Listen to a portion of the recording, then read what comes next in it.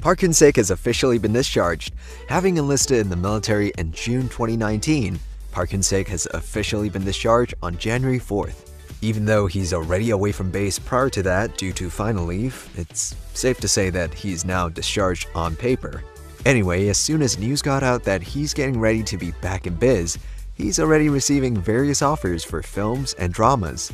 In preparation for his return, his agency has released some new photos to hype everyone up. Congrats on the safe service and welcome back.